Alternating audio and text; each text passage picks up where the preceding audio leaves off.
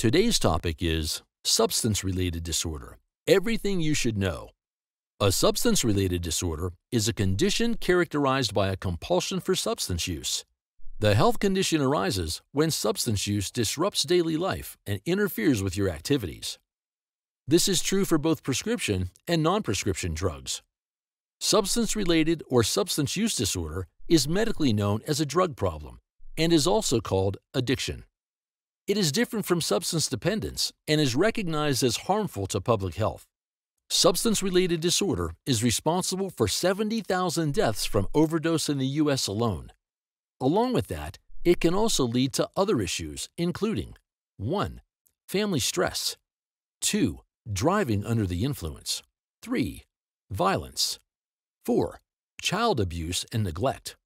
The American Psychiatric Association, APA, recognizes this condition as a brain disease and treatment is based on that. Here's a detailed look at substance-related disorders. Risk factors. Anyone can develop substance-related disorder, but the following puts you at greater risk. 1. Having suffered from physical, sexual, or mental abuse. 2. Having trauma. 3. Access to drugs, especially if friends or family abuse them. 4.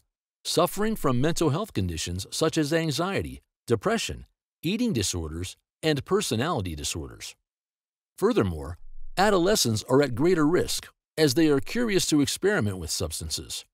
Peer pressure, bullying, and exposure to substances in the household can increase their risk of developing substance-related disorder. Symptoms. Substance-related disorder results in addiction, which disrupts your life and makes the substance the most important part of your life. This results in an uncontrollable desire and longing for the substance. The symptoms caused by the disorder depend on the type of substance you are taking. Depressants, such as alcohol and heroin, reduce neural activity and leave you feeling relaxed and drowsy. However, they can also cause several problems, such as heart disease, liver disease, cancer, and death from overdose or intoxication. Stimulants such as cocaine and methamphetamine make you active, but they can also result in mood disorders, anxiety, and can increase the risk of seizures and heart attacks. Similarly, other drugs such as ecstasy or LSD can also put your body at risk. Treatment. Substance-related disorder can be treated medically, but any treatment program must take care to heed the following. 1. There is no single treatment to cater to everyone. 2. The treatment focuses on a patient's needs. 3. The treatment assesses mental health regularly and is designed to help to improve it. 4. The treatment could be lengthy and is most important to continue it as long as it is needed. 5. Potential substance use must be monitored. Depending on the substance and your addiction to it, you might have to go through medically assisted detoxification to clear the substance from the bloodstream.